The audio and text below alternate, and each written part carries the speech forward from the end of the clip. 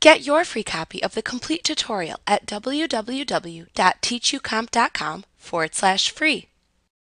The Document View buttons are a group of buttons located in the lower right corner of the application. They are also located in the ribbon on the View tab. You can click these buttons to change the working view of your document. By default, Word will open in Print Layout View, which is the view most commonly used for standard document creation. Unless otherwise specified by the lesson, you can assume that the document view referenced in the lessons of this tutorial will refer to the Print Layout View. This view allows you to see the document in the manner in which it will appear when printed. This view shows margins, page breaks, as well as header and footer information. However, you can switch between the different views of a document as needed. Each has its own use within the program. The different document views are Read Mode, Print Layout, Web Layout, Outline, and Draft.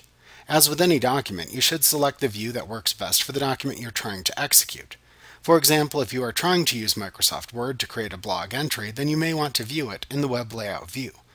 Since we have already discussed the function of the Print Layout view, let's review the purpose of the various other document views that are available. Read Mode view is used to maximize the amount of space available for reading the document. This view is useful for electronically reading and reviewing a document.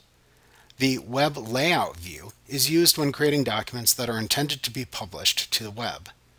The Outline view can help you organize the hierarchy of ideas in a master document, such as an outline or agenda. The Draft view focuses on the body of text that comprises the majority of most documents. You will not see any other additional information, such as the margins or the header and footer data, when working in the Draft view mode. Like what you see? Pick up your free copy of the complete tutorial at www.teachucomp.com/free.